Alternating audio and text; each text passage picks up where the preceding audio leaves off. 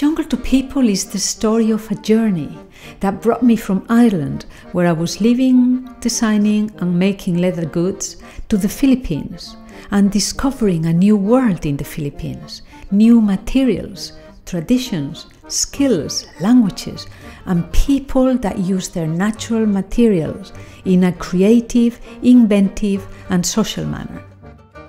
It is the development of these materials and products in a sustainable manner, using cradle-to-cradle policies, that is at the core of Jungle2People. Traveling around the Philippines, meeting people like the Ifugao, excellent craft workers, and also the guardians of the Banawe rice terraces, the Idnegs, using natural dyes, Tiboli, also called dream weavers, the women using abaca fibers only weave their dreams or the dreams of their ancestors. All these experiences made me look beyond the product and into people's lives, and changed my conception of what to me is design.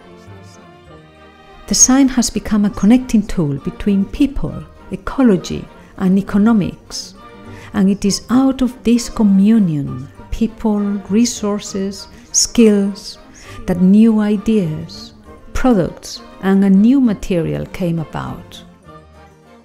This new material is made from pineapple leaf fiber, which is a byproduct of the pineapple harvest. It has great advantages as a fiber. It is a waste material, as land, energy and water resources are absorbed by the pineapple fruit harvest.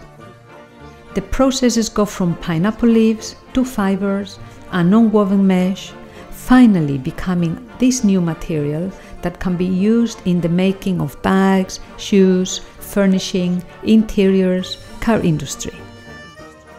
With a team of designers from Royal College London, where I am right now doing research in the textiles department, we're introducing our new material in a co-designing process between designers and children from the UK and the Philippines, where this project Ananas starts.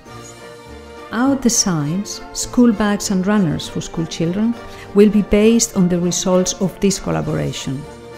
Connecting children in the Philippines with children elsewhere, telling the story of our materials, the people involved and the products developed through our Ananas characters, as a way to disseminate social and ecological meaning.